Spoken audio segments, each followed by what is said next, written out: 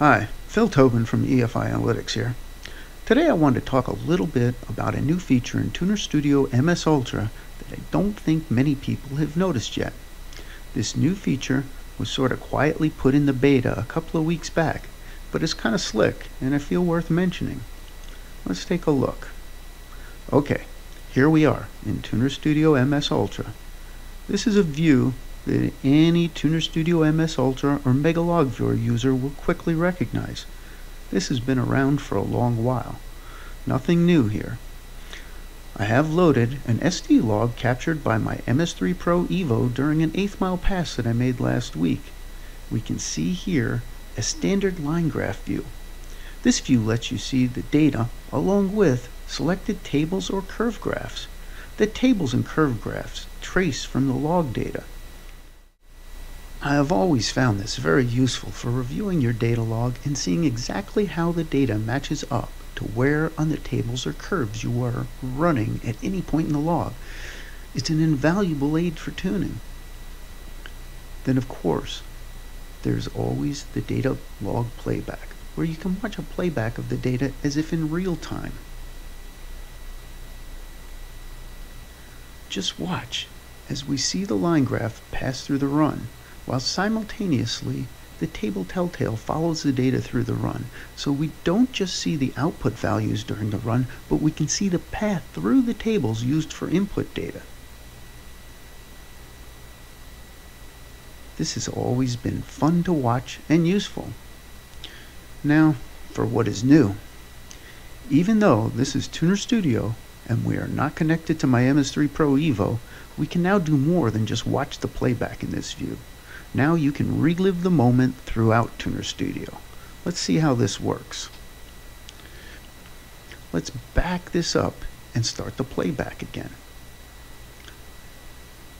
Switching back to the gauge cluster with my standard dashboard, we can now watch the run once more on the main dashboard.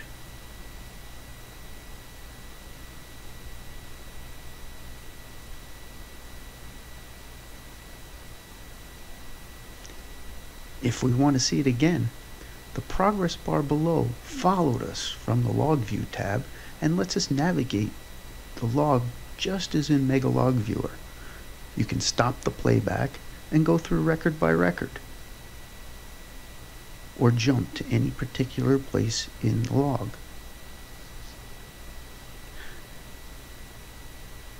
Now, if you all remember that checkbox, it said full application. Here's why. Let's go beyond the gauges. Switching to a tuner view. Now if we back up and play once again, we get to watch the log data throughout the application. So we can watch from this tuning view as if the engine is running right before us at this moment. On any tuning view or standard dialog, the log data is now viewed as if we are making the pass at this very moment.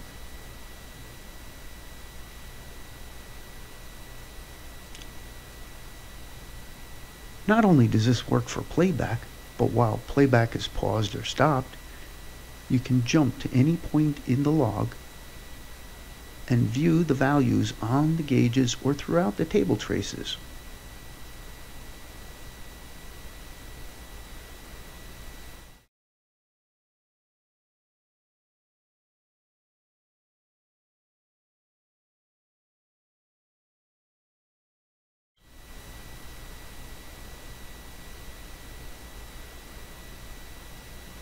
Now a few of you may have noticed a couple of lame duck sort of gauges, like this EGO correction gauge just sitting here at 100, or an active gear always in first. No, I'm not running with EGO correction disabled, or clearly I'm not making the full pass in first gear. These gauges are actually dead because what we have loaded right now is an SD log where I didn't happen to have these fields selected. So those fields aren't in the log. We can only display what we have in the log. And that's an important point to remember. You'll want to make sure you log what you want to view on the playback. To check this out yourself, Download the beta at www.efianalytics.com/TunerStudio/beta or click the link below. Also of note, the beta is always installed in parallel, so it won't mess with your stable version should you need that for anything. And your TunerStudio registration is shared between both installations, so there won't be any need to re-enter this. Well, that is it for now. I hope you find this new feature useful.